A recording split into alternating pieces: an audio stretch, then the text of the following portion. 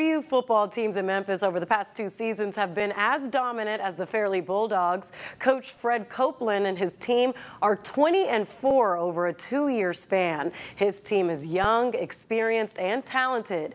Caleb Hilliard has more on why you should have Fairly on your high school football radar.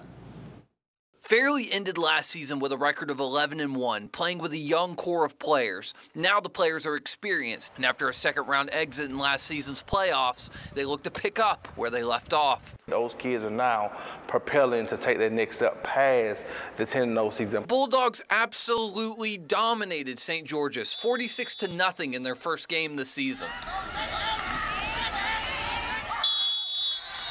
Obviously, multiple players deserve credit for the win, but 15-year-old quarterback Andrew Johnson had a game. He went 6 of 9 for over 200 yards and 2 touchdowns. The second-year QB earned the trust of Coach Fred Coleman last season. The sophomore now has an 11-1 record under center.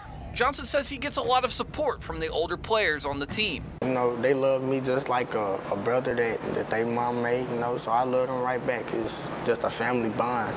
Johnson's favorite target, senior wide receiver Jaquan Davis, is also lighting it up on the field. Davis was a finalist for the 2022 Tennessee Mr. Football Award, and anyone who knows football can see why. It feels good to just make it look easy, but the whole time just work paying out. I've been working since I was young, since Little League. And despite a 20-4 record through the last 2 seasons, Coach Copeland says his job is far from finished. There's nowhere I would rather be in the city than to be right here at 4950 Fairley Road coaching this football team. And I mean, my job is not done until we march it down to Chattanooga. In Whitehaven, Let's go, energy, let's get in there. I'm Caleb Hilliard.